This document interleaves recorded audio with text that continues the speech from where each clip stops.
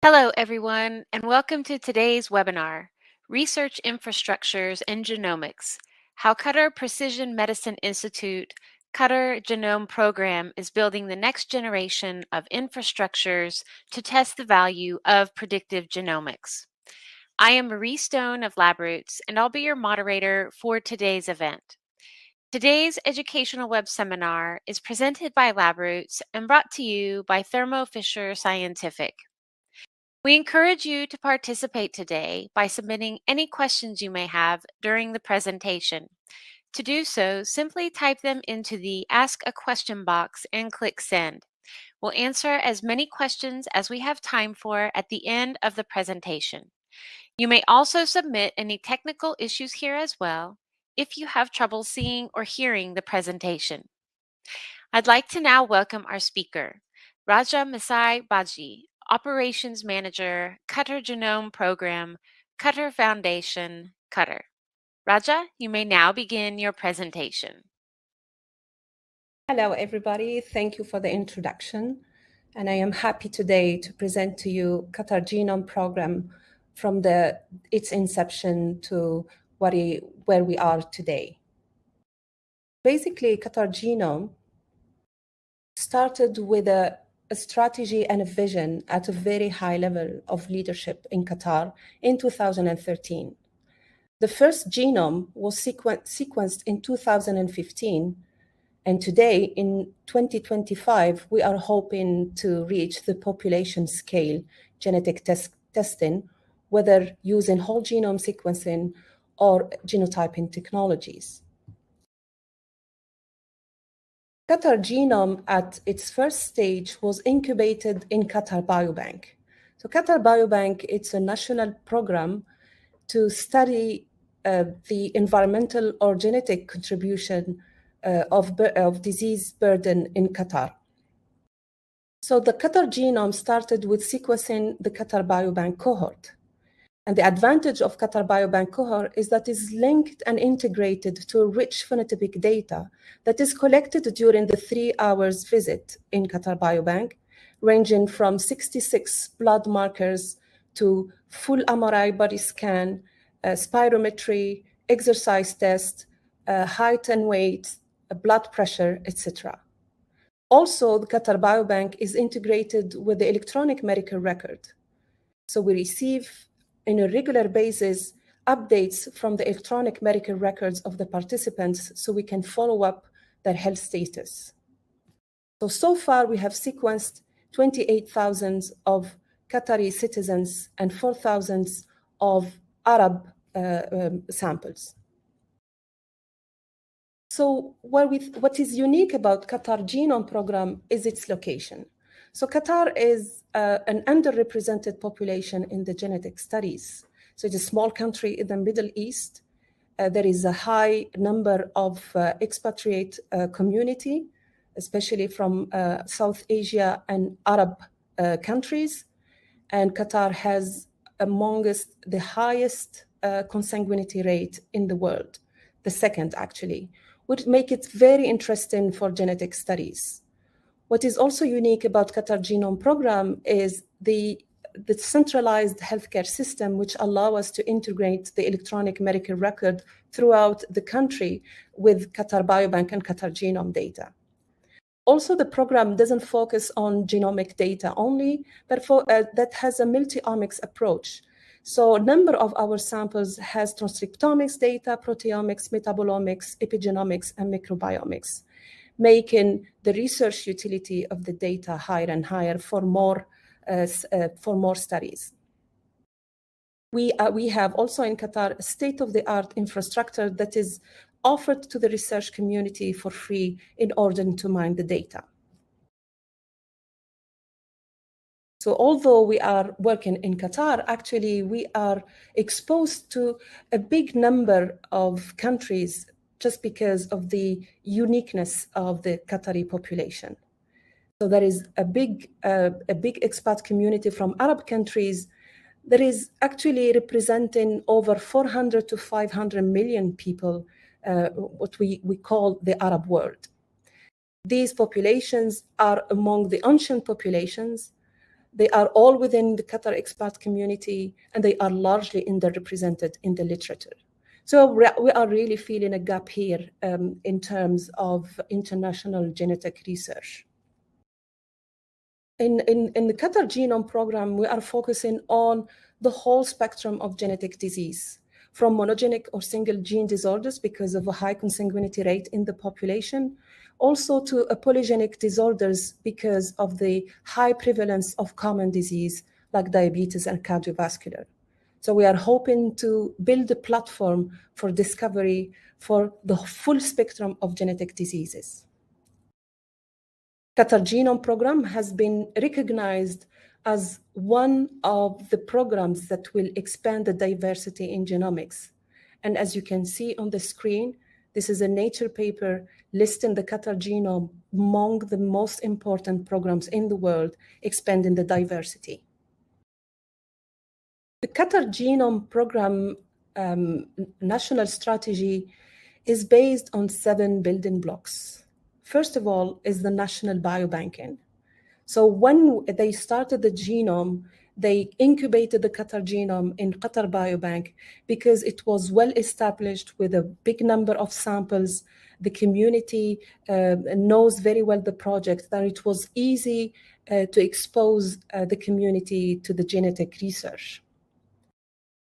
Among this capability, we have built a big genomics infrastructure with our partners, and we also hired a big human capacity from bioinformaticians, genetic counselor, geneticists in order to mine the data. Bear in mind that Qatar is I would say, a young country, and everything has to be built from scratch. For that, we had to prepare also all the regulatory environments to make this research possible by building or offering policies and regulations for genomic research. We have also gathered many researchers from the country and from abroad to mine the data and to investigate key questions in terms of genetic. Of course, now we are moving towards clinical implementation, and I will show you today some early results of the program that show the utility of the clinical implementation of the findings. Of course, all of this in the hope of building a big data hub where all the data is integrated in a way that makes the discovery meaningful and possible. Sorry. So in terms of policies and regulation, it was very important to build the ethical environment of genomic research, knowing that Qatar has an Islamic background. A group of Islamic scholars has to work together to make the debate, to make a public debate about genetic research in the country. And these are examples of the documents that can be found in the public domain that regulate the genomic research in the country. Education was also a very important component of the program, but we really want to focus on the postgraduate or the health professional education. We started to educate very young kids because we know these are the future generation, and this is really to prepare the future generation to embrace genetics, because we believe that this will be the common in the coming years. So we have programs early school years where we have a comic series that you can see on the screen for kids to explain in a lucrative and in a simple way some key genomic or genetic concepts. And we also have a DNA museum where small children can have a tour and we can raise their curiosity around genetics. We have also middle and high school programs where the national education program has been changed to include some key concepts of genomics. I say genomics, not genetics. So it's really to prepare the young students for future science careers. And of course, we have, in partnership with local universities, graduate and postgraduate programs around genetic counseling and precision medicine. We also offer internship programs and scholarships for master degrees and PhD programs. So we are doing this in the hope of fostering the genomic research in the country by building an ecosystem that allow the researchers and also the public to have an honest and transparent debate about genetics. The genomic research, of course, needs the data, and this is what we are collecting and what we are doing in the program, but also need a big infrastructure to mine the data.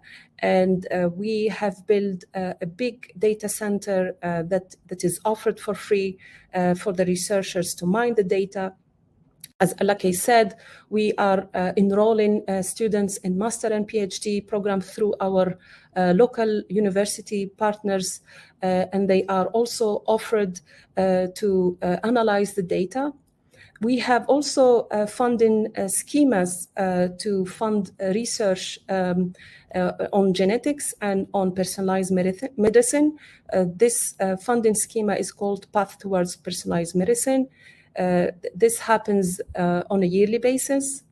And recently also we have created a data federation sharing model where we offer genetic sequencing or genotyping to researchers that they want to collaborate with our program, but they have to establish a broad consent to recruit participants that allow the future use of the research of the data for future research programs. And we are partner with the researchers to establish a data governance program that respects the consent of course, of the research subjects, but also that can offer the data for future research purposes. So now I'm gonna show you some early results of the program, which show clearly why it is important to establish these national programs. So first, we have studied around 45 clinically relevant traits, basically blood biomarkers and the height and the BMI. And actually, we have found millions of novel variants that are not previously reported in the literatures with thousands of novel signals. So this shows clearly the importance of such studies to establish polygenic risk scores that are specific to our population. And in this paper, Dr. Omar El-Ba, who is the lead PI, and Dr. Karsten show clearly that the polygenic risk scores that are calculated in European descendant population doesn't work well with our population, and it is clearly needed to have more studies, more GWAS studies on our population. Here also, you can see a paper from one of the lead PI of our research consortium. His name is Yunus Mikrab. Dr. Yunus Mikrab and his team have showed that the QGP data has a particular data structure that is not found in other population. And you can see here, in very simple terms, the colors are quite different from the other population, showing that it's clear that the Qatari population has a unique structure that was not seen in the previous studies. We are really feeling a gap here.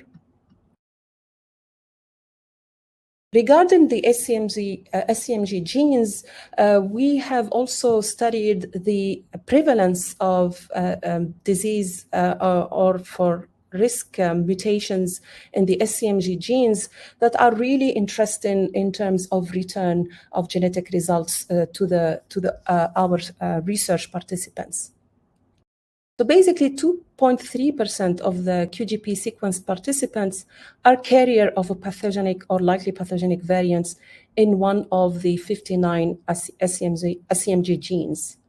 And we have also identified 60 pathogenic and likely pathogenic variants in 25 SMG genes that are specific to our population.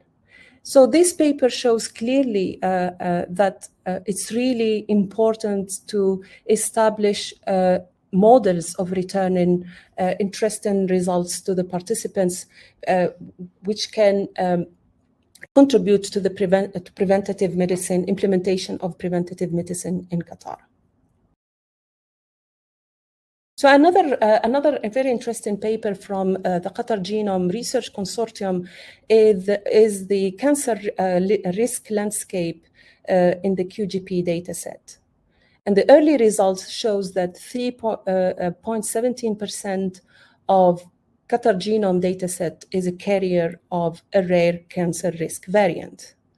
And also again here, this emphasizes the importance of these type of studies, but also the importance of establishing models of returning results.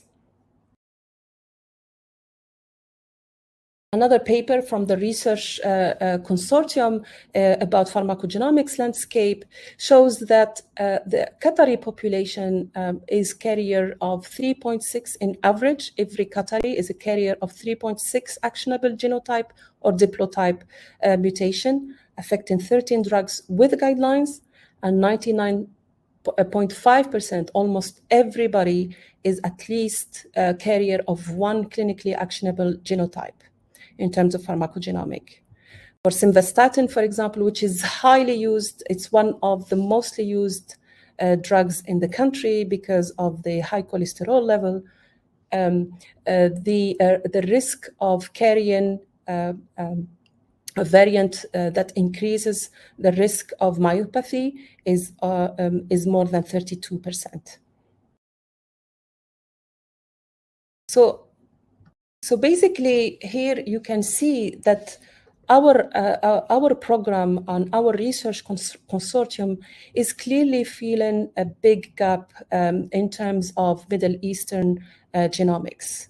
And here we also have more papers in the pipeline studying the loss of function variants, the Mendelian diseases, the HLA, the KIR and RBC genotypes, and the HERVs and exogenous infectious disease agents in the genome.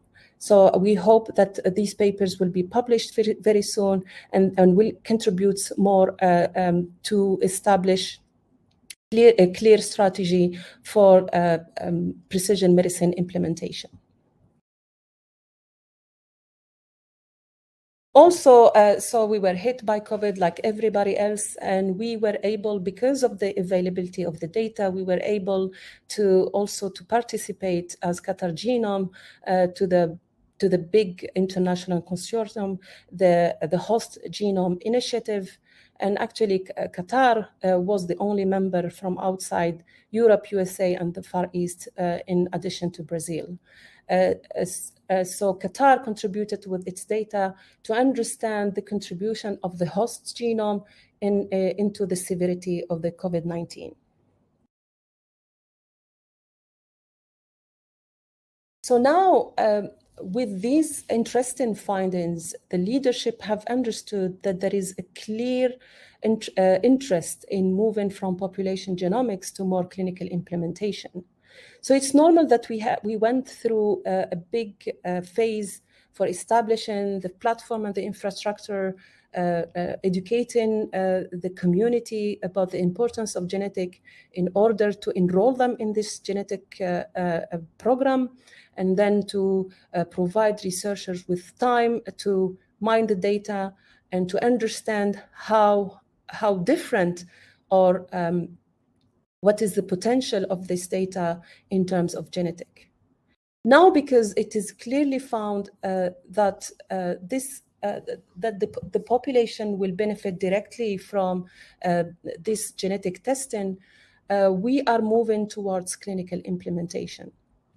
So for that, we are establishing the Qatar Precision Medicine Institute. So we will be will be named Qatar Genome, but we are now clearly merging with Qatar Biobank to become Qatar Precision Medicine Institute. And now the focus will be more on disease cohorts.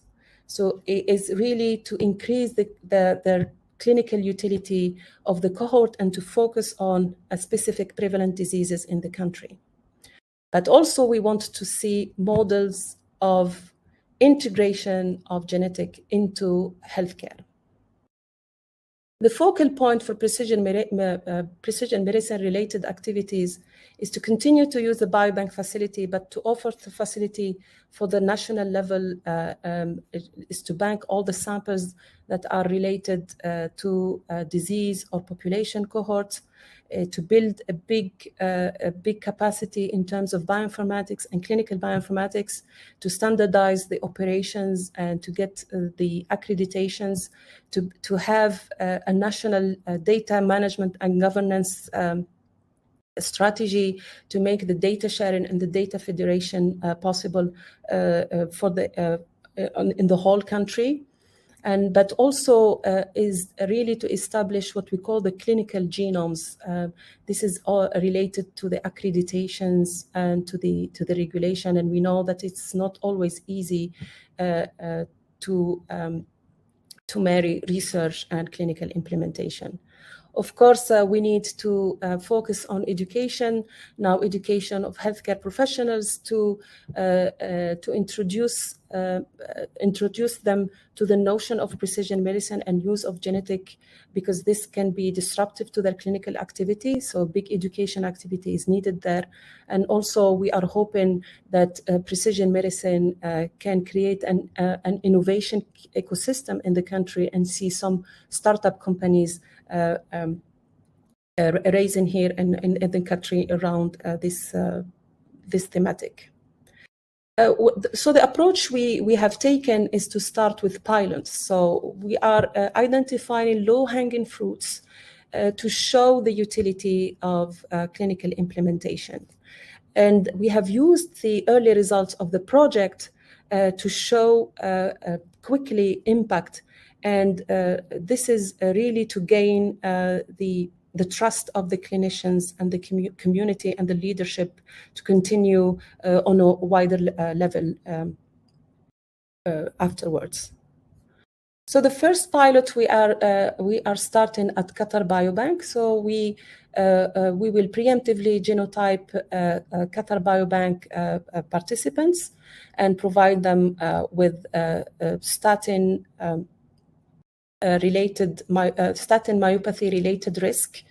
So basically, if a biobank participants come to the biobank and he is a statin native, but his blood pressure or his cholesterol level he has a recommendation to take statin, he will be referred to Hamad Medical Corporation, which is the healthcare provider here in the country. He will be prescribed with statin, but with this referral, the healthcare provider will receive a pharmacogenomic report that will show if the participant has the risk variant or no, and what are the recommendations. Of course, these healthcare providers are educated to act upon this data, and we want to see what would be the clinical utility and the clinical validity of such approach. The second pilot is about the clopidogrel, and now because clopidogrel needs a quick action, we are investigating the adoption of rapid point-of-care reactive testing to guide clopidogrel therapy. So what we will install point-of-care genotyping devices in few clinics, and we will try to establish pipelines to guide the clopidogrel prescriptions based on genetic data. The next pilot is about breast cancer chemotherapy. And actually, we were approached by clinicians because there is high variability of outcomes reported amongst patients treated with the same chemotherapy regimens. And here the objective is really to study what are the reasons of this variability and what is the contribution of genetics there. So it's not always about clinical implementation, and sometimes we need to focus on specific questions and make a discovery that may be proper to this population. In terms of disease risk, we started a pilot for returning carrier results of BRCA1 and BRCA2 in collaboration with, again, Hamad Medical Corporation, which is the healthcare provider here.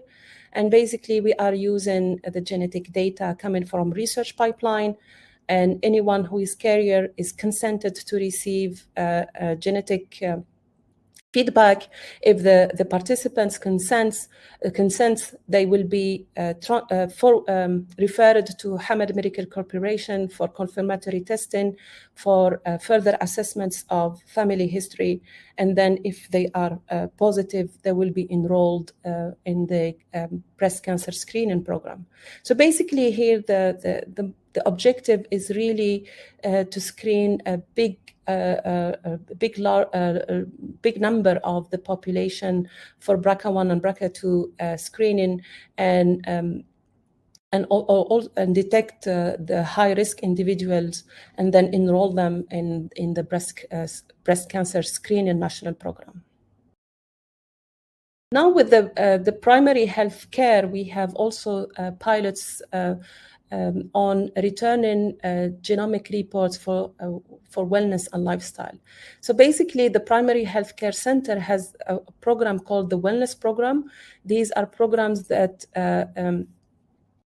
aim to follow some patients that are obese or pre-diabetic, to change their lifestyle, to put them in a special diet regimen and exercise in the hope of reverting back their status of obesity or diabetes.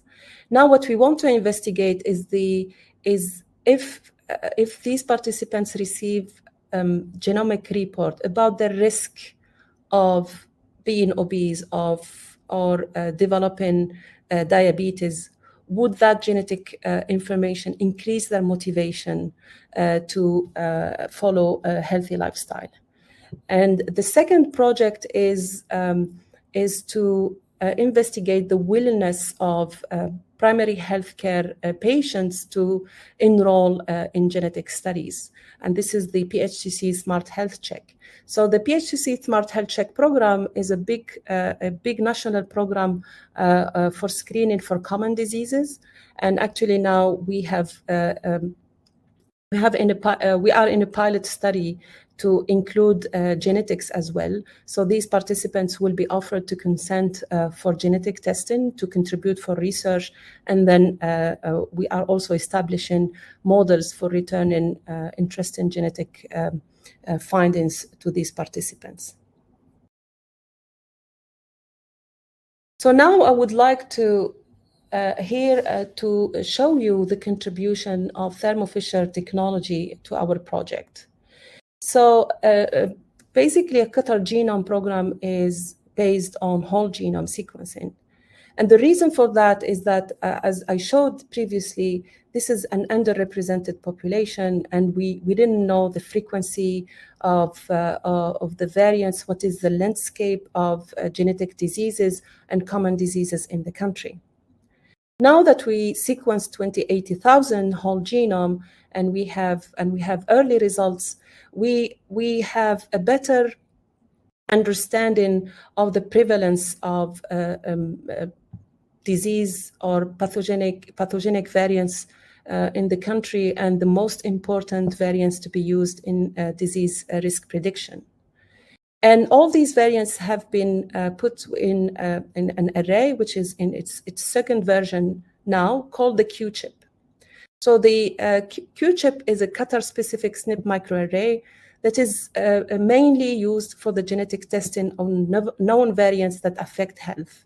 So it provides information about the carrier status of known gene variants in heritable conditions, like breast cancer, for example. It also has a pharmacogenomic modules for the variants that will require alternative drug dosing or an alternative drug. And it has also more information that are specific to the Qatari population. So we have almost 28,000 Qatari specific variants that are predicted to be pathogenic and that are unique to our population. This array is CAP accredited, and this is a big advantage for clinical implementation. Following the QChip, we have worked also on what we call the Pan-Arab array. The Pan-Arab array is a whole now genome genotyping array. So the QChip is more about rare variants, whereas the Pan-Arab array is more about common variants. And the Pan-Arab array actually is under design with Thermo Fisher, and we are using for that an Arab reference panel of more than 2,400 Arab genomes coming from 19 countries.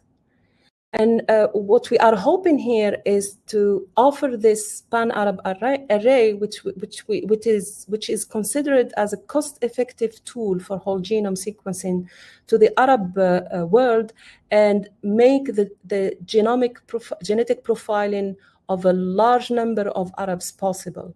And if we combine this genetic data with their medical records or some kind of clinical information, we think that we will empower the region with an important precision medicine tool for discovery and establishment of disease prediction models that are specific to this understudied population. So what we see the QChip plus the Pan-Arab array as a real an army Swiss knife Swiss Army knife that can be used as a precision medicine discovery and application platform. So with one test that is done once in life, we can do a carrier screening, we can do diagnosis, we can do disease risk prediction, we can offer a platform for genomic profiling of a large number of population. We can offer also pharmacogenomic implementation. We can foster research, and we can, of course, create and then apply polygenic risk scores. So this is really a big opportunity for the Arab world that was made possible by Qatar Genome Program. So following this work, it was very important for us to understand the acceptability or the willingness of the population to continue or to contribute to the genome program, especially that we are going now to the population phase. And we have established two surveys, one with the public, one with the healthcare professional. And the good news is that we have the support of both. So here I will show you the results of the key results of these surveys. So basically, with the general population, 80% either strongly agree or agree that they want to know about their genetic makeup. And this can be also sensed from the consenting level of people here for genomic research, but also for the returning for receiving genetic results from their research data. Also, people here, they are willing to participate. They want to contribute to genomic programs, and they think that they want to see how QGP is relevant to their life and how it can help them.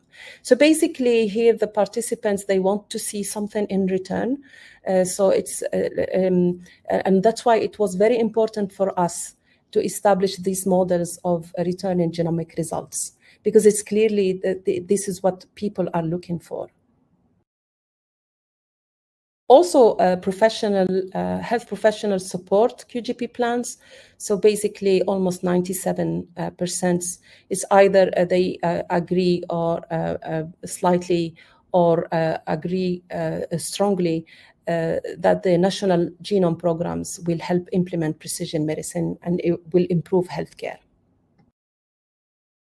And also health professionals, they are willing to invest time in training, which is, again, what we can see also in our program. Whenever we offer educational program, we have a big number of applications, so people that are really interested to understand more. So what I hope here that I gave you an overview of what we are doing and where we are going to. And I would like to thank all the people that are behind this work. So the QGP, the Qatar Genome Program team, but also Qatar Biobank, which is a pillar in this program, Qatar Foundation, Sidra Hospital and Hamad Medical Corporation, Qatar University and Hamad bin Khalifa University, and the Qatar National Research Funding Program here. So thank you again. And here I can show you, I'm showing you two pictures of Qatar, like in 1960 and Qatar today. And you can see that this country is booming. We are doing everything from scratch, but it's the speed of how things are happening here is amazing. Thank you all, and I'm happy to have to answer your questions. Thank you, Radja, for your informative presentation. We will now start the live Q&A portion of the webinar. If you have a question you'd like to ask, please do so now. Just click on the Ask a Question box located on the far left of your screen. We'll answer as many of your questions as we have time for.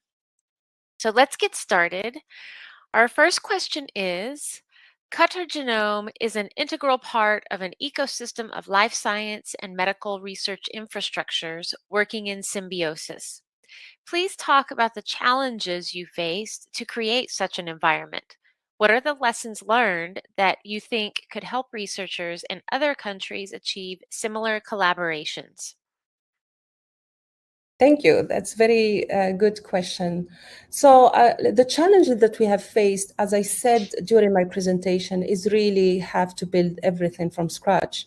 Is really to build the expertise, to build the infrastructure, the strategy, the regulation, all at the same time. So it was really a lot to do. And the thing that helped us a lot is to really have connection at a very early stage with key national programs in other countries. This is really what allowed us to learn from others and to avoid the mistakes maybe that were unfortunately faced with other genome programs. And now I think what was a very important lesson learned is that it's very important to have a very high level leadership support. So politicians are very important in national programs. And you can see that in other countries as well. We always connect a genome program to a political figure. And I think this is very important because we need the support of different ministries. Genome program is interlinked with different stakeholders. So without the leadership support, it's very hard to cascade the decisions or the strategies to operational level. And also what is important, I think, is really to, when it's in our case, we are relying on a network of stakeholders. It's very important to involve them from the beginning, even at the strategy establishment level. But also it's very important to give credit to everybody. So Qatar, the thank you slide that you've seen at the end is very important. Qatar Genome Program is about a big network, and we really want to thank everybody, because without them, all of this wouldn't have been possible. Thank you. Thank you. Our next question is, let's talk about the Qatari array, the famous QChip, which is helping to drive much of the research you showed us today. We know it is even being exposed in the Qatar National Museum. Why did you choose microarray technology over WGS and LPS? What are the advantages you have experienced in the lab? Okay, so now for us, we didn't really choose the genotyping over the whole genome sequencing. It's really, we see that as a complementary technology. It was very important for us to do whole genome sequencing as a discovery platform because, as I said, this is an underrepresented population. Now the genotyping technology came after because we thought that now we know enough about the genetic landscape of the country, and we were able to identify key variants that can be put on the array. Now, what is very interesting about the array is the scalability and the cost effectiveness. When it comes to scalability, I think the arrays is the best tool, because if you can do 100 in whole genome, you can do 1,000 in arrays. So cost scalability, cost effectiveness, but also the downstream complexity of the analysis. So it's way easier to get accreditation when we use arrays. Establishing standardized pipelines was way easier for us using array data compared to whole genome data. So it really depends on what we want to do. So for some of our projects, we are still using whole genome sequencing, but for clinical implementation, we are more shifting towards genotyping technologies. Okay, thank you. Next question. What were the factors that led you to choose Thermo Fisher Scientific as a partner for the QGP? We have experience with Illumina technology and Thermo Fisher, but we have chosen Thermo Fisher because of the quality of the data.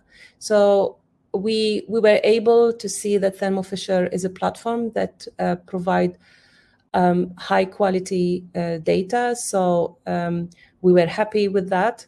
But also we were happy with the relationship with Thermo Fisher. So it went beyond just the commercial relationship. We have established an R&D relationship. So they were really helping in this journey of discovery, designing probes that are specific to capture some rare variants in our population. So this is really what made it a natural choice for us, is because we know the technology, we know the quality of the data, but also the specific relationship that we have with the design team. All right, great, thank you. And it looks like we have time for one more question. The Pan-Arab Array promises to bring innovation in genomics to the whole Arab community. What are your expectations for this project? So our expectation is really to build large Arab consortia, is to make this array a platform that will allow countries that probably cannot afford whole genome sequencing, big genomic platform, to profile a big number of population, but also to build a network in the Arab countries and to integrate this data and to build a network of expertise to mine such data and to build really precision medicine tools that are specific to this population. So we really hope that we will use this tool to make connections and to make big projects possible. Great. Well, thank you, Radja. Do you have any final comments for our audience? I just want to thank you for the invitation, and thank you for the questions that are very relevant, and I'm happy to answer any questions that may come afterwards. Thank you. Well, thank you again, Radja, for your time today and your presentation. Thank you. We would also like to thank LabRoots and our sponsor, Thermo Fisher Scientific, for underwriting today's educational webcast. Before we go, I'd like to thank the audience for joining us today and for their interesting questions.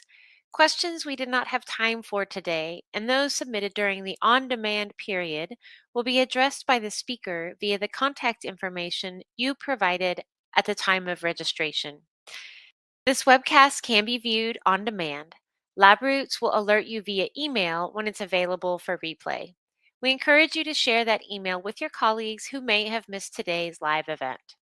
Until next time, goodbye. Thank you. Bye-bye. Bye.